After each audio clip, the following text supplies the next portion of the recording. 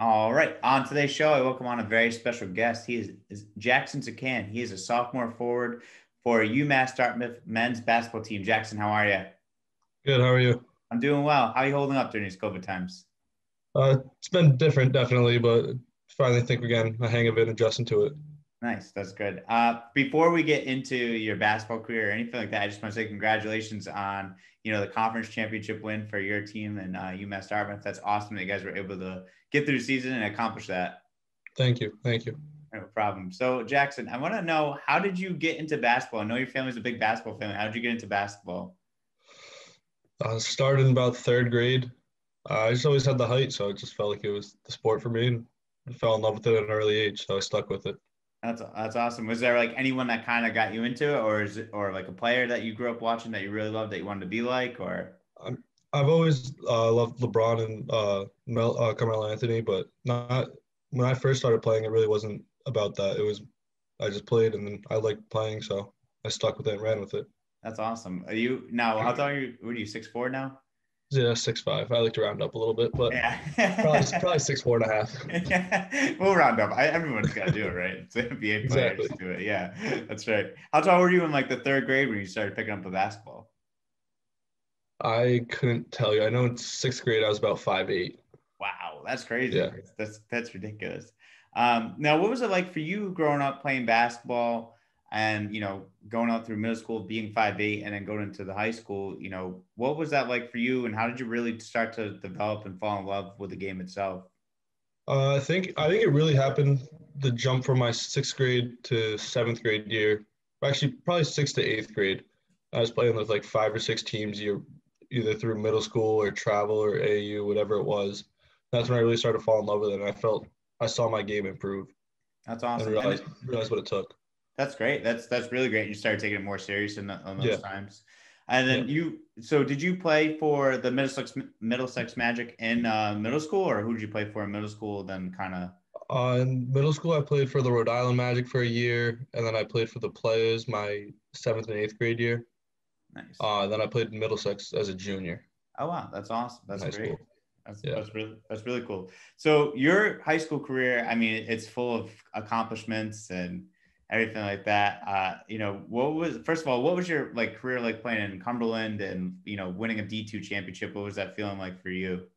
Yeah, that's probably actually it's without a doubt my best memory from high school was winning that game against Shea with Brandon and Tyler because I mean I grew up playing with them since third grade when I started, so it was nice to do that together, the three of us.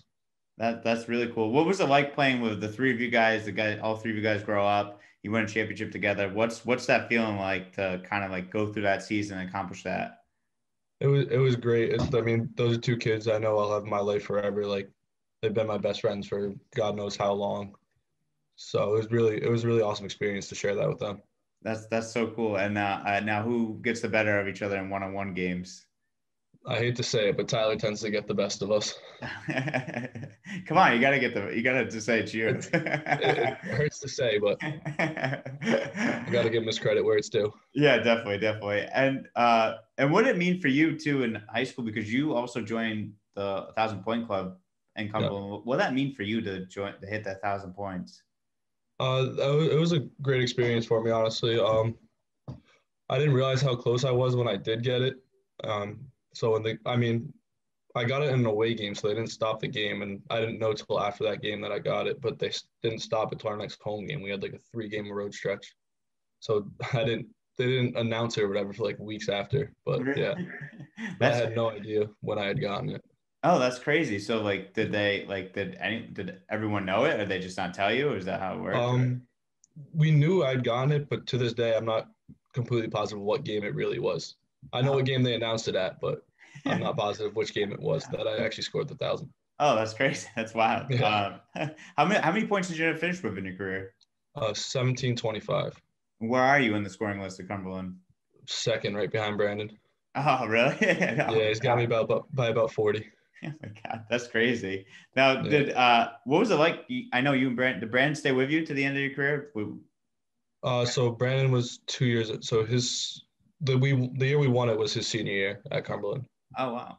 and So, then me and Tyler were there for our junior years. And then he went to St. George's. oh, nice. And then you ended up playing with Colin Yep. in your senior year? My senior year, yeah. Yeah. And what was that like to go up to D1 and kind of, take the lead of the team and play in D1? It was interesting because I mean, throughout my first 3 years, I was third or second option, and it was a big step to step up to that lead option, especially going into D1. We didn't really know how we would turn out playing in D1 for the first year of my career, but I think it was nice to go on a little win streak early in the season. Kind of got everyone's feet under them. Yeah. That's great. And it's great. I mean, you guys made the playoffs. Unfortunately, it didn't go the way you would like it to go in the Yeah, playoffs, but that's awesome that you guys are still able to move up to D1 and make some noise in D1. yeah, without a doubt.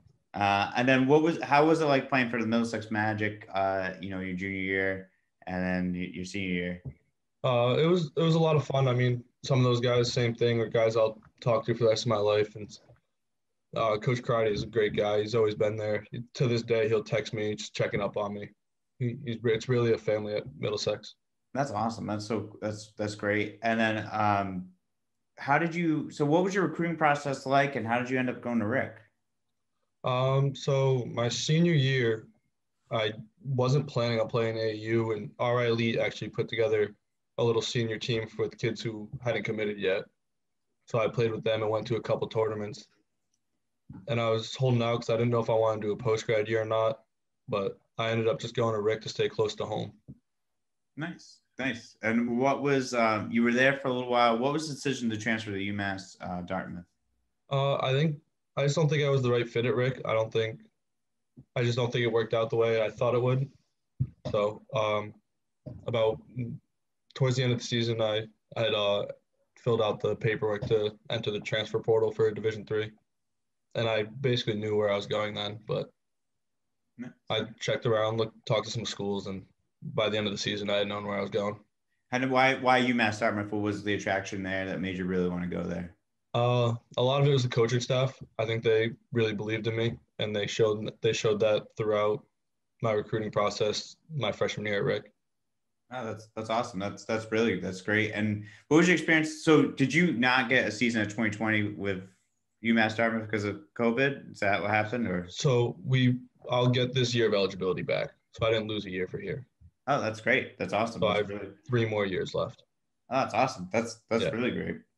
What was it like? What's your first, playing at UMass in this weird, crazy time too with COVID and everything like that? What was the season like? It was definitely different, especially the mass at practice. I mean, the trainers there, you see guys, they have it under their chin and they come over and tell us to pull them up. And it's difficult. It's different breathing through a mask than it is just breathing without it. So it was definitely an adjustment. And now, how excited were you to actually just to step on the court though, and know that you guys were gonna have a season? Because I felt like D3 was more up in the air, and I think D2 was all more up in the air Yeah, too. Right? I mean, as soon as I saw actually Brandon's conference, they canceled their season. I was like, oh, there's no chance we play. And we actually ended up being the only Division III conference in New England that played, or non-Division I conference that played. I don't even think any D2 plays.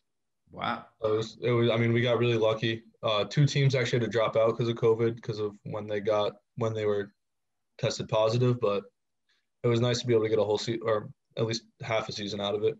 That's yeah, it's awesome. That's great that you guys were able to get to play and be able to play, actually get some sort of a season. And it's crazy that like you said, D3, the only D3 or not non-Division I school in New England is able to play. Exactly. It was cool. That's really cool. And what was it like for you to play? Also, you played with JC Santos as well too. Yep. What was it like to play with a fellow Rhode Islander? So. It was definitely fun. I've known JC for a while, just through high school, and how small Rhode Island is, but I've never really played with him. But we got real close really fast here, and he was a great time to play with. That's great. And now, what was it like to win the championship over Rick? I mean, you guys were supposed to play once, and then it got rescheduled, right? Yeah, we were supposed to play them. So we played them in the semifinal, and we were supposed to play them on a Friday, and it got rescheduled. I still don't know why. It was something with transportation, and they ended up playing them on Monday. And that was a great game. That's awesome. And who'd you beat to win the thing? We beat Keene State. Keene State. And what was it like just to win and beat them and play against them? That was a lot of fun. I mean, they have 2 very talented big men there. Who one of them's probably gonna be an All-American this year. So wow. It was definitely a big challenge, but it was a lot of fun winning that game. That's so cool. That's awesome. And too bad there wasn't a tournament for you guys. You guys would have been Yeah. in the Yep. NCAA tournament, but got to Yep. That would have been repeat. a lot of fun. Yeah, definitely. Is there a favorite game from this past season that you remember the most for UMass playing at UMass Um, Dartmouth? Probably Eastern Connecticut. The second time we played them, that was the best game of my season. They had beat us, so we played them on a double header back to or not a double, back to back, and they had beat us the Saturday at their place. And when they came here, we beat them pretty good by 11 or so. But I had my best game of the season. Did you? Is that when you had a double double? Was it 16 and Yeah, 15? 14 and 16. That's awesome. What was that Yeah. like for you? Were you just like lighting it up, or just going kind of? Honestly, I knew I was shooting pretty well, but I didn't realize how many rebounds I had till after the game because it's one of those stats you don't really notice that you're getting rebounds. Yeah, that's great for you. And what's the one thing that you're looking forward to? Next year playing at UMass. Hopefully just being able to start in October like a normal season, getting real off season and a real preseason as well. Yeah, how weird is it to not play basketball at like when you normally start basketball like in October? It's really weird. It's hard to find something to do throughout the day. You can Yeah. only get into so many gyms with COVID going on, so it's tough to find something to do. What'd you do to like keep yourself like entertained and like working out and stuff like that? So I actually coached AAU in the fall, and I'm doing that again this spring with the Rhode Island Knights. But it was just a lot of outdoor parks. Any gym I could find, I went to. It was definitely a struggle, but I worked hard to get into the gym. That's good. That's really good. And what's it like too for you to be a coach? You player. You play college, and now you're coaching as well too, AAU as well. What's Yeah. that feeling like? It's a lot of fun. I like it a lot. I mean, that's what I want to do when I graduate. So it's nice to already get started in it, but it's definitely a lot of fun. That's awesome. I'm having Todd come on next week. I think Todd's coming on the Yeah. show to Yeah. talk. I'm gonna talk with him. He's a good guy. But that's great. And now, do you have any pre-games superstitions or rituals? Not. I did more in high school. We would get Subway before every game, but not really in college. Yeah. I mean, I make sure I eat and stuff, but nothing crazy. What was the go-to Subway I always sandwich? got the steak and cheese. Oh, that's pretty good. Yeah, It's a good. That's a good try to keep it as light as possible and not kill myself, but one. had to get something. Yeah, well, that's considered light. Yeah, later. I don't know how. Like, did you ever get like cramps or feel heavy when you after you ate that? No, not really. I don't know. I've always been able to eat really whatever I wanted. I've been lucky. Damn, yeah, you are lucky. Every time I like played any sport before I had like any meal, if I ate something big, I'd be like throwing up on the sideline. My freshman sophomore year was really bad. I'd have like a bag of Skittles or something like in the locker room before the game on top of the sandwich or a cookie or something. I ate really bad back then. Oh my God, Yeah. that's crazy. And you still didn't. You never got sick or anything like that. No, no. My mind is like absolutely blown. I don't It know. amazes me too. Yeah, you gotta have a stomach of iron or something like that. I don't know. Or just great conditioning that doesn't affect you in any way whatsoever. I just chalk it up to the metabolism. Yeah. Well, lucky you. Now I want to ask you some questions that's just kind of outside of basketball, and for the listeners to get to know you. Do you have a favorite music and a favorite artist? I listen to rap a lot. I probably Lil Wayne or Polo G are probably two of my favorite right now. Nice. Who do you have like a favorite song by Lil Wayne or? Um, Probably this Kobe. It's called Kobe Bryant, but yeah, he just like really released it, so I've been listening to that one a lot. That's great. Yeah, that's good. That's good. Yeah. Finally, someone I actually know. Someone I had mentioned. I don't. Everyone mentions like these rappers I don't know. Lil Wayne I actually know. So finally, I feel like I was like, oh, I can connect to someone on the music aspect. That's great. Yeah, Apology is pretty good. I've heard some of the music. It's good choices. Do you have a favorite NBA team or a favorite player too? I'm definitely a Celtics fan, but I've always been more of a player guy. Like I'm a LeBron fan, Carmelo. There's a lot of guys I like. I love Joel Embiid and Jokic and all those guys too. Do you think Embiid is going to get MVP this year? I think it depends on how long he's out right now, Yeah. how serious that knee is. But I think he was definitely the front runner for it. Yeah, it's crazy. It's crazy what a difference getting Doc Rivers has made for that 16. Yeah, they've been unreal. It's crazy. Do you think the Celtics are going to make a trade? I'm hoping. I hope so. They need to. They definitely do. Do you have a finals prediction? I think it's going to be Nets Lakers. Who do you think is going to win? I think it depends on how healthy Anthony Davis is. I think That's if he's healthy, the Lakers can do it, but if not, there's just too much talent. it's crazy that the Nets picked up Blake Griffin on top of Yeah, what they have, and on, I like. on top of three All Stars. Yeah, exactly. Just add another one to the Yeah, mix. And it's not like he exactly. had a bad season at Detroit either when he was No, playing for them. no, He just had some bad injuries, but oh, yeah, it's disgusting. Like how good they are. it's wild. We'll see what happens there. Do you have a favorite food? Not really. I like Chinese food a lot, but I don't really have a specific favorite food. Is there a go-to like thing you have to get for Chinese food? I go to Chinatown on Thayer Street a lot, so I get the General's House chicken and the shrimp on the rice.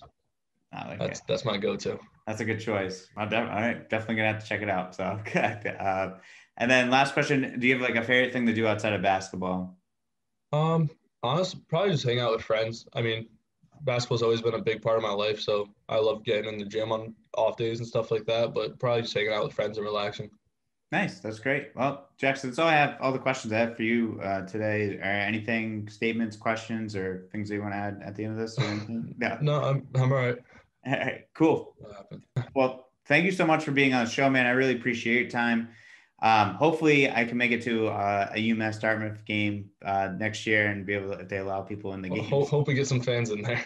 Yeah, I will definitely be there. You can count me in for sure. I know JC was on the show too, so gotta cheer on the guys who've been on the show. So I really appreciate your time and everything. Of course. Thank you. Yeah, no problem.